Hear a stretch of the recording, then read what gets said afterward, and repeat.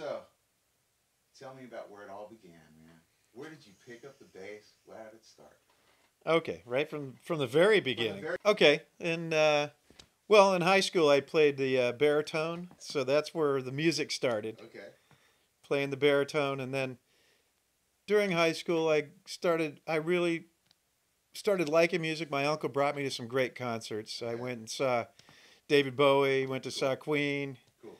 and I go, I dig this. I think I might want to do some of this. Nice. So then I started learning bass. Started learning how to play bass. I was probably 16, Okay.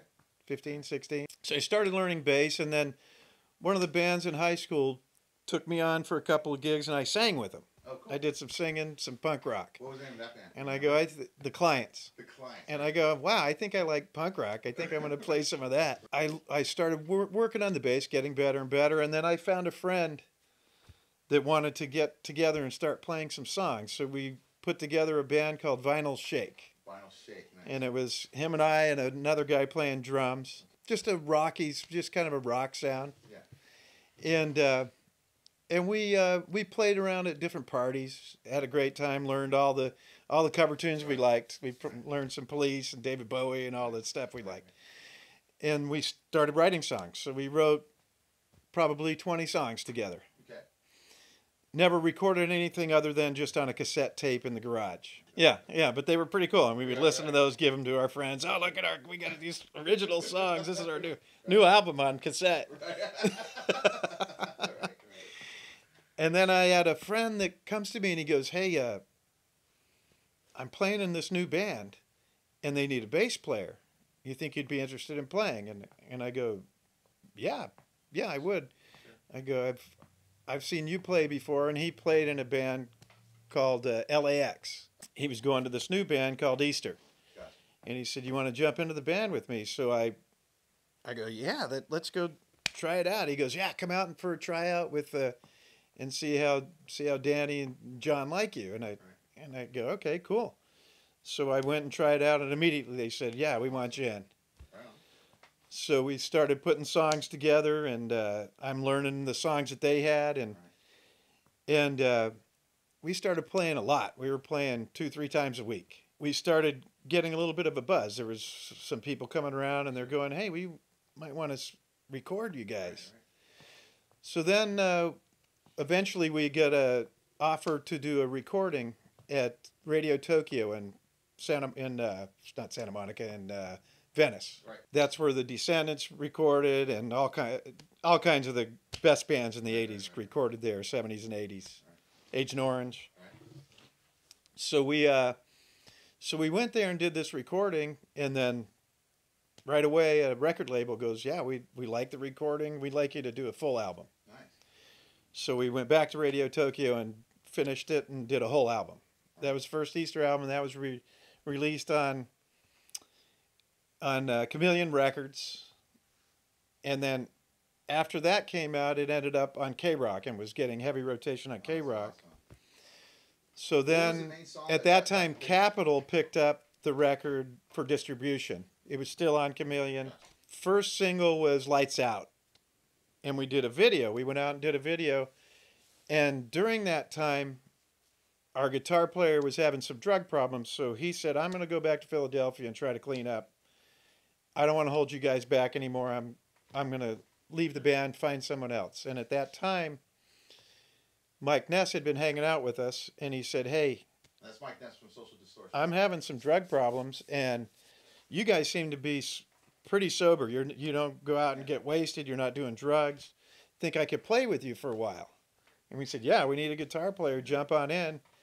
And he loved it because he got some spending money, and with us, he wasn't getting influenced to do drugs. So right.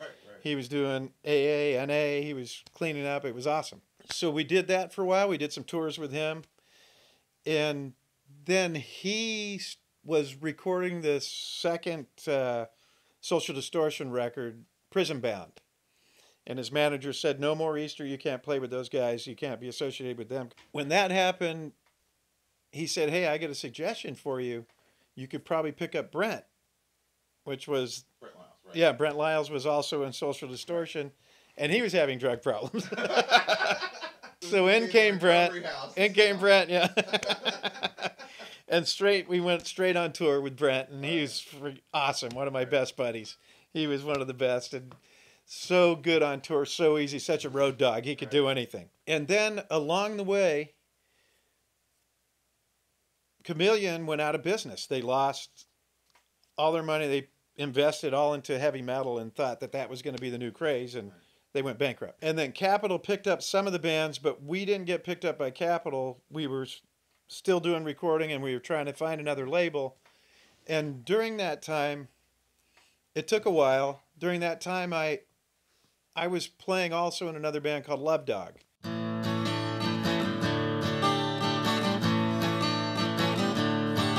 Get these feelings I feel that are deep in my soul when I look into your eyes. Does it come from above? Does it come from below? I need to realize. Is there a God above me? Is there a devil down below? Is there a God above me? This I gotta know. Devil or angel, give me a sign I do not fear. It's hard to make any sense of it from everything I hear. Is there a God above me? Is there a devil down below? Is there a God above me? This I gotta know. Some people are vindictive and some are out of line. So devil or angel, let me know. Give me a sign. Get these feelings I feel that are deep in my soul when I look into your eyes. Does it come from above? Does it come from below? I need to realize. Is there a God above me? Is there a devil down below? Is there a God above me? This I gotta know, yeah!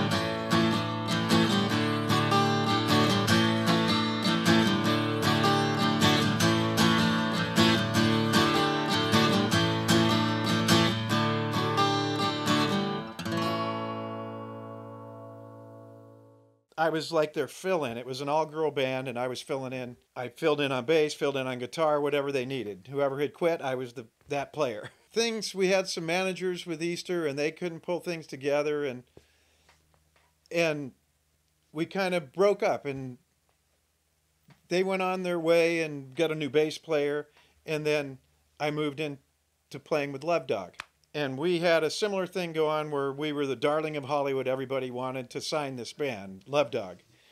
And we recorded an album, 3 girls, and then a guy came in, so then it ended up 2 guys, 2 girls. And then 3 girls, 1 came in and out. The bass player was in and out, so it was 3 girls, 2 guys. And sometimes it was 3 girls, 1 guy, just me. Started out with just me, and then we added another guy, and he was great. He played with us for quite a few years. And we had all these offers, and all the record companies were fighting. They were going to get us, and we ended up doing a recording that was supposed to be on a record label, and then right before the release, something happened. I don't know what happened. And years later, I found out it was a weird thing, but We're not going to talk about that. I think we got blackballed. We just put out the album on our own, and we did a bunch of touring. And then our drummer comes to me one evening. We rehearsed, and she comes over and she goes, "Hey, I have a question for you. This is really serious." She goes, "You know that band that we play with, Four Non Blondes, when we go up north and then they come and play on our shows down here?" I go, "Yeah." She goes, "They're offering for me to go play drums for them." And I go, "Well, what are they offering you?" And she goes, "Oh, they're going to pay my rent. They're going to pay my apartment. They're going to give me some walking around cash money. And then I'm going to record on the record, and then we're going to do some touring." And I go, "Leave right now. Go start right now. Go do it. You're not going to ever get that offer." She goes, "Yeah, but you guys are so close." And I go, "Yeah, but they're already giving you an offer. Go." So she went to Four Non Blondes, and then we continued playing with Love Dog, and we had brought in another drummer, and played for several years after that, and eventually the record deals that we had, the record deals never came to fruition. A big, Yeah. big time record deal. Right. So we just had we recorded a second record and we put that out on our own as well, and then eventually Sherry decided she wanted to move up to San Francisco. So we ended up breaking up. She moved up to San Francisco and we all went our separate ways. And years later, she did a movie called Pray for Rock and Roll with some of the songs and some new songs she wrote from Love Dog. Nice. And the movie is about Love Dog. Oh, nice. Except I was written out because it became an all-girl band in the movie, which is really cool. It was a cool movie. Right. And Gina Gershon is the star in the movie. Very cool. And then from there, I went to a band called CC and the Jackpot Prize. And this was with the drummer from Mary's Danish, and he was friends all along. He played with me a lot with the Leonards, his band Leonards, and we always talked and hung out together. And then he goes, "Hey, you want to get into this band we're doing?" And it became a 10-piece review band. Wow. Like white Horns, funk the whole thing? with horns and Oh, wow. yeah, and I was singing, playing guitar. Cool. And I had magic pants. I could dance like like James Brown. It was awesome. And so we did that for a while, and we were playing some really cool underground clubs, making some pretty good money. Some of these clubs paid pretty well. It was crazy. Right. And then I started a band called Big Mess. And that was with another lifelong friend of mine, Rex. Yeah, Rex Bailey, and I started playing with him, and then actually before him was Steve. Right. Big Mess started with Steve, and then a guy called Fern, and we played for a while, and then Bernie came into the band, added him to the band, and then we started writing with the three of us. And then Steve decided he wanted to explore some other musical interests, and he moved on to another band, and a friend of mine, Rex, I brought into the band. Yeah. Rex Bailey, and so Bernie and I played for about 7, 8 years together with Rex. Yeah. Yeah. And then Rex and his brother joined us, so we had two singers in the band. It was awesome. And we played for a while with that lineup, and during that time, the original guitar player from Easter started hanging out with me again. He was back from Philly, and we started doing Irish music, and we started a band called Shillelagh Brothers. And Shillelagh Brothers, we recorded a record, and Rex was in both bands. He was in Big Mess and Shillelagh Brothers. Yeah, and it's Irish, but American Irish music. Gotcha. And Shillelagh Brothers is spelled the American way. Gotcha. And we had some really good success with that. We played some big shows, and we also had some movie and some films, and we ended up being nominated for Academy Award That's awesome. with a band called Pop for a movie called White Irish Drinkers, when we had the opening cut and the closing song. Very nice. And during the time, Big Mess, we also kept recording albums and doing some touring and some playing, and just kept building on that. Eventually, Shillelagh Brothers, it started with, I think, mostly health issues. John had some health issues, and then Rex's brother had some health issues, so he started to take care of his brother. And he said, "Hey, can you find a new guitar player? Because I need to take care of my brother, and I just can't do all of it." We brought in a couple of guys that we tried to replace Rex with. It wasn't easy. We couldn't find, we went through several guitar players trying to find 2 or 3 that could replace him together as one. And we couldn't find it. And then finally we found Dave Karate, who is now our current guitar player. And the way Dave Karate came into the picture is for quite a few years, Easter has been playing a tour every year. In the summer, we do a little reunion tour every year. And Dave came to play guitar to replace Mike Ness. And, right. and So we were hanging out, and at that time I go, "Hey Dave, you think you'd want to come play with Big Mess too?" And he goes, "Yeah, that sounds great. I love to play original music. I'd love to give that a shot." So then he came into Big Mess and then started playing with us. And he's been with us about 4 years. 4 years. Yeah. We started writing songs, and we've written quite a few songs with Dave, and now we've recorded an album with Dave, and That's that the one album that's out right now. that album will be out in December, Okay. And what's the name of it? and it's called Midlife Crisis, and that's going to be our 7th album. 7th album. Yeah. Awesome. And the main track would be Midlife Crisis, Skinny Girls. Skinny Girl. Yeah. And I Saw Your Susie. Now you recorded this with And- Paul Rosser, right? And we recorded with Paul Rossler, and then there's a couple of tracks on there where Jack Grisham, a friend of mine, came in and sang a couple songs. Jack Grisham from TSOL came in, and he's singing a song called My Name is Jack, and then another one called No Meat Now. Cool. And they're really cool, hard tunes, really fun. Nice. And that'll be out in December, so you'll be able to get some Big Mess and some Jack Grisham. And now you're also doing solo stuff, right?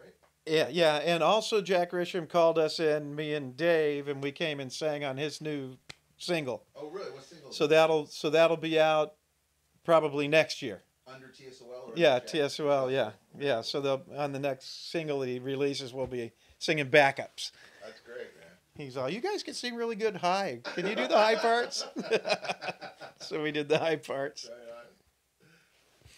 And then just this month, I'll be releasing my first acoustic record Awesome. And what's called that Chad Carrier, and the name of the album is Legend.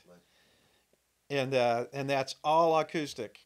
And there's even a little bit of punk rock on there, acoustic. Rosser of the Paul Spring, Rosser right? recorded that, and then I'll be having another one coming out next year. Awesome. I wrote the songs, and we're ready for the Acoustic as well? recording another acoustic album for next year. Very cool. And probably another Big Mess album, because we have enough songs for 2 or 3 more records. So Saturday will be my record release party, And what day is that on? and October that's what? Saturday, November 2nd. Sorry, Yeah. November 2nd, right? Yeah, November 2nd. Project Barley. Okay. Project. Yeah, on Saturday I'll be playing Project Barley, and that's in Lomita in the South Bay, Right. and from 5 till 9. Okay. I'll be there, and then I have a couple special guests that'll be coming out to play with me. Okay. It'll be a good show. Nice. One of those guests will be Billy Caldwell. The other one is a secret special guest. She's our future. She's a young girl. She's going to come in, sing some great songs. You're going to love them, all original. Awesome. And when's the next Big Mess stuff? When's it? And then the next Big Mess, we have our record release party is going to be on the 27th of December at St. Rock, and we're going to be opening for the Babies. Are you talking the Babies of John Waite? Yes, the Babies, yeah. Wow. Okay, cool. That's all. Is John Waite going to be there? I don't know. I don't think so. I don't think he's playing with them anymore. Right, I don't think so either. But it's all the original All the guys original except for guys, him. right? Yeah, That's yeah. cool. And St. Rock's a nice place. And St. Rock's good. Yeah. Very cool, man.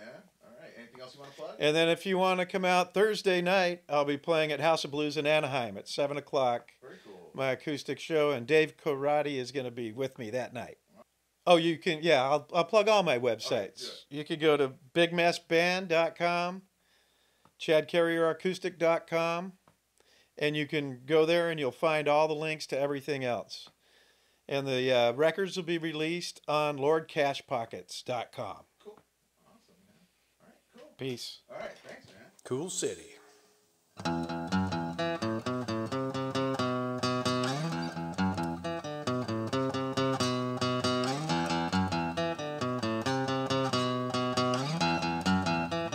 Well, I go to that latest club.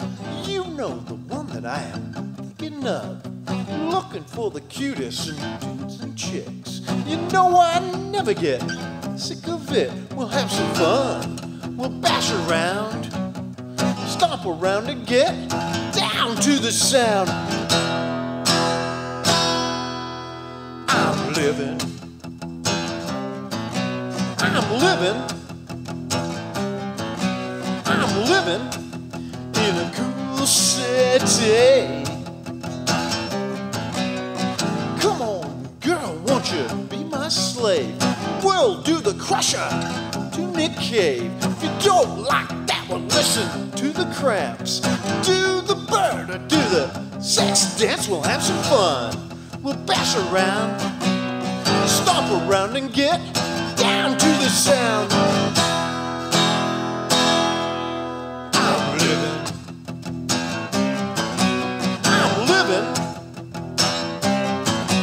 I'm living in a cool city.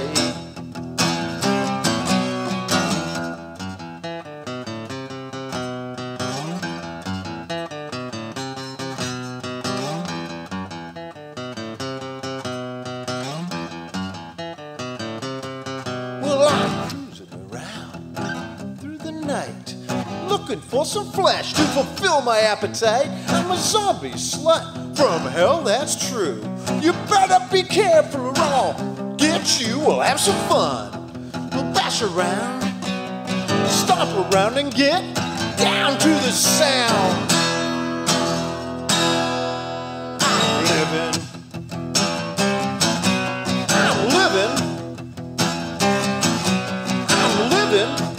in a cool city.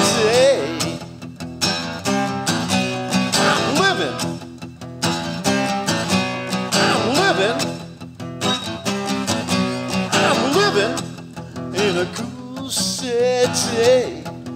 In a cool city.